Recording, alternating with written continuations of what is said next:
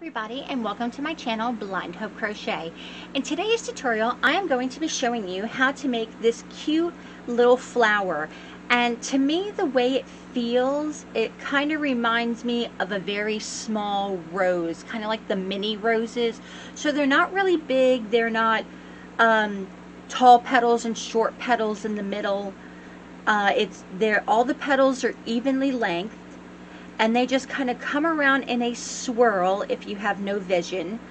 And like I said, it just reminds me of a very small rose, and what's nice is that they don't bulk up like a bud. It will sit flat up against a project, so if you're making it to go on a hat or on a headband, even on a blanket, this will sit absolutely flush to your project, so it's not going to stick out really far. And what's nice about this is that it doesn't take very much yarn, so if you have a bunch of scrap yarn sitting around and you were trying to figure out something you could make, this makes a really cute project. So what you're going to need for this today is yarn of any color. I'm using some leftover Bernat pop that I had left over. I'm using a 5mm hook. You're going to need a pair of scissors and a yarn needle. So let's get started. Alright, so to start out this project, you're going to want to start out with a slip knot. So take the tail of your yarn, wrap it around your index finger, and you're going to want to leave kind of a long tail to sew in at the end. Don't leave a short tail, because then it'll be sticking out on the back of your project at the end, and that's what you don't want. And you don't just want to snip it, because then you'll leave your slip knot exposed and there's a chance that it could come undone. So give yourself a bit of a long tail, maybe like 3 or 4 inches, just good enough to be able to really sew in at the end. So like I said, take your yarn, wrap it around your index finger. Where the two pieces cross, grab it with the other hand and slip it off your finger. Switch hands and hold it where they cross, pick up your hook and insert it into the loop.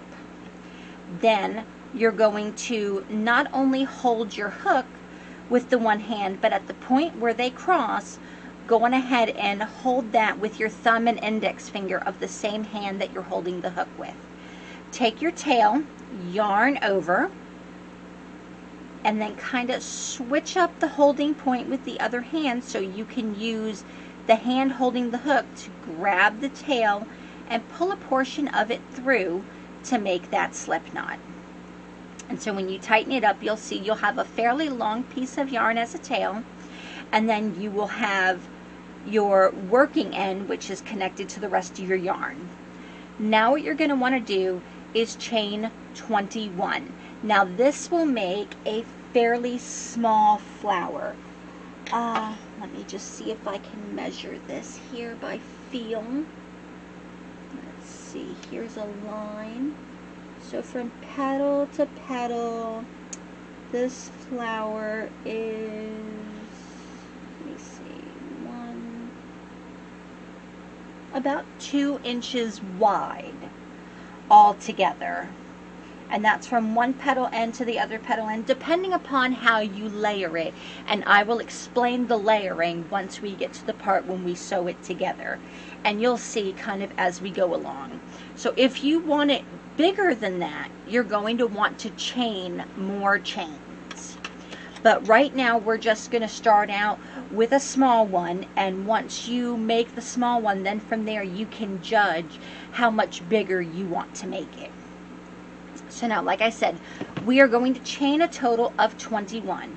So yarn over, pull through for 1, yarn over, pull through for 2, yarn over, pull through for 3, yarn over, pull through for 4, yarn over, pull through for 5, yarn over, pull through for 6, yarn over, pull through for 7, yarn over, pull through for 8, yarn over, pull through for 9, yarn over, 10, yarn over, 11, yarn over, 12, yarn over, 13, 14, 15, 16, 17, 18, 19, 20, and 21.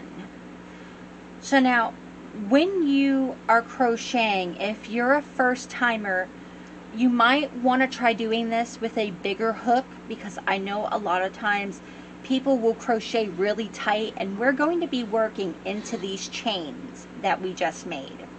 So if it's tight and you don't think you're going to be able to get your hook in there, you might want to unravel it and start back over. But if not, and you're with me, go on ahead and run your hand down the chain just to make sure that everything is straight. If your chain gets crooked, it's going to mess it up. Now, we are going to do 3 single crochets into the second chain from the hook. So the loop on your hook never counts as a chain. So then if you feel underneath it, that's the first one, and then the one underneath that is the second one. You're going to insert your hook, grab the yarn and pull up that loop. You have 2 loops on your hook, yarn over and pull through both of those loops. That is a single crochet. Insert your hook back into that same stitch, grab the yarn and pull up that loop, 2 on your hook, yarn over and pull through. That's your second single crochet. In the same stitch, you're going to insert your hook again, grab the yarn and pull up the loop, 2 on the hook, yarn over and pull through 2. So that is 3 single crochets in that chain. Now go to the next chain and we're going to do the same thing again. Insert your hook, grab the yarn and pull up the loop, 2 loops on your hook, yarn over and pull through 2. Now insert the hook back into the same stitch, pull up the loop, 2 on your hook, yarn over and pull through those 2. Into the same stitch again, insert the hook, grab the yarn and pull up a stitch or pull up a loop, yarn over and pull through both of those. Find your next chain, insert your hook, grab your yarn and pull up the loop, 2 loops on your hook, yarn over and pull through 2.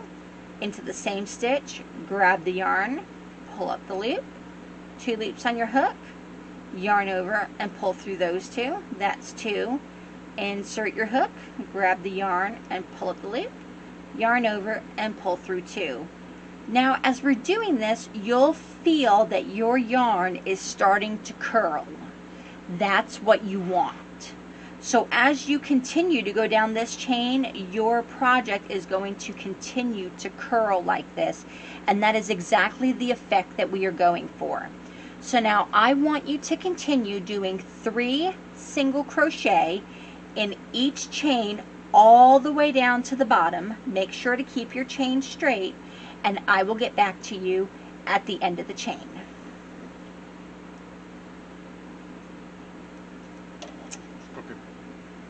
Now,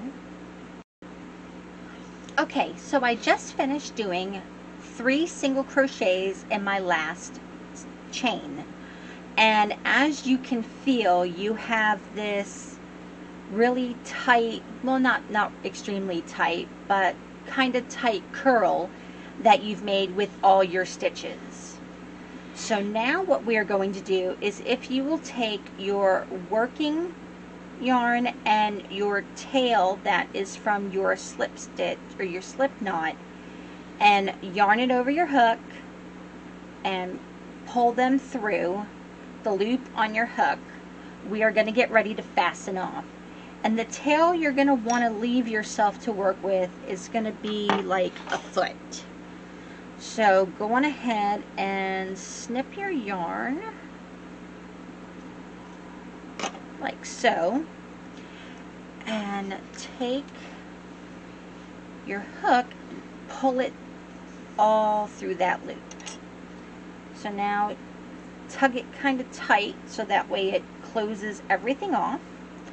And then just to go on ahead and ready yourself, find your yarn needle, and you are going to take the long tail that you just cut off, and you're going to go on ahead and thread your needle to have it ready to sew with.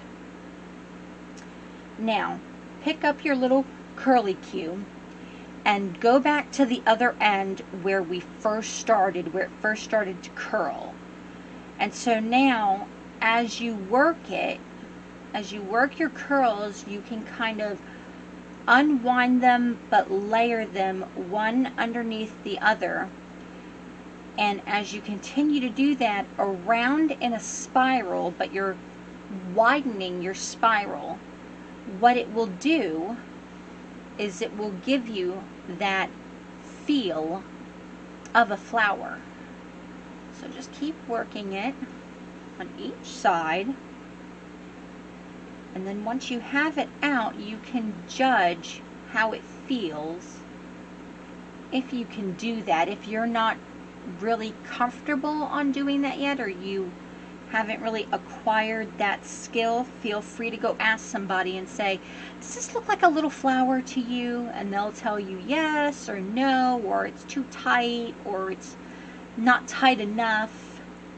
So feel free before you start sewing to get as many opinions as you feel comfortable. And let's see here, that feels good to me. So now what you're going to do is take your yarn on your needle and you're going to bring it from the bottom all the way up through one set, or one whole layered section of all these petals that you've done. So go from the bottom all the way through the top and pull it through. Now you don't want your stitches to show at the top. So when you go to make your next sewing move, just move slightly over so the stitch that you leave is not really long, big, and noticeable. And then go all the way down through to the other side. And let's see here. There we go. Now, I'm going to come over here and go up and just make sure you get all your layers, and you'll be able to feel when you think you've went all the way around to say, okay, is this side tacked down? Is that side tacked down? And if it's not, you just keep working your way around in a circle, because it's easier that way just to follow the way the spiral goes, to tack everything together and bring it through. So let's see, it feels like I need to do maybe two more stitches here. And always make sure when you finish that your last stitch is going from the top to the bottom. You don't want to leave your tail coming out of the top, because when you sew it onto a project, you want the spiral to show. So don't make it that your last stitch comes out where you left your tail hanging out of the top of your rows. Come on. Okay, so now that was my last stitch, and I have all of my petals together. Now I'm going to flip it to the underside. And if you've ever done sewing before, how you finish it off is you will take your needle and just run it through, not all the way through, but just underneath the back side of some of those pieces of yarn, so that way you make a loop. And now that you've made a loop, go on ahead and take your needle and put it through the loop, so that way once you pull it through, it'll make like a little knot, and that will secure your work from coming undone. Now you can take your needle off that piece and grab the long tail that you left from your slip knot and thread your needle, come on, like so. And now to make sure that your slip knot does not come undone, just gently grab the back fibers or go underneath some of these pieces and run that tail through a few times. And then once you've done that, then you can grab your scissors, clip off the excess, not the long tail, but clip off the excess to the tail that you had from the slip knot, so that way the long piece that you have left you can use to sew it to a project. And there you go, one teeny tiny little flower that will be perfect for your next project. So I hope you enjoyed my tutorial. If you have any questions or comments, please put it in the comment box below. Give it a thumbs up if you like the video. Hit that subscribe button so you'll know when I come out with my next video. And be safe, be healthy, and be crafty. Have a great day.